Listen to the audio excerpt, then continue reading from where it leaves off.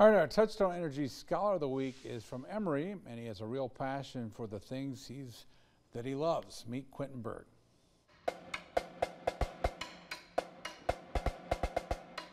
Quinton Berg has had a great experience at Bridgewater Emory High School. I would say this school is just unique compared to surrounding schools because they have so many different opportunities, whether it's FFA, FCCLA, the one-act play, the sports activities, everything. He's the best type of student. He's the type of student who excels because he cares. He really has a passion for what he's doing, and he wants to do well. He does many things well. The 3.96 student enjoys being in the band.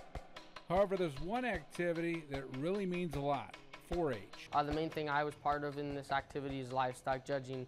This activity has given me so many different opportunities and has granted me some amazing things, whether it's meeting new people, going to new places, and just being a better person. Quinton made his college choice because of that. Down to Fort Scott Community College in Fort Scott, Kansas.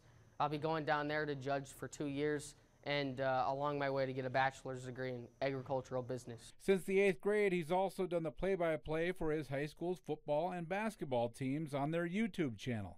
It's just one of those things that I just love and enjoy being part of and doing, and it's just been a huge part of my experience here at Bridgewater Emory High School. Honestly, as the voice of the Huskies athletics, the man does play-by-play better than anybody in the business. I'm sorry. For being named our Scholar of the Week, Quinton gets a $250 scholarship from the Central Electric Cooperative, which is a Touchstone Energy Cooperative. All right, stay with us. We'll be right back. The only news in prime time. Dakota News Now at 9. And good evening, everyone. I'm Brian Allen. I'm Andrea Anderson.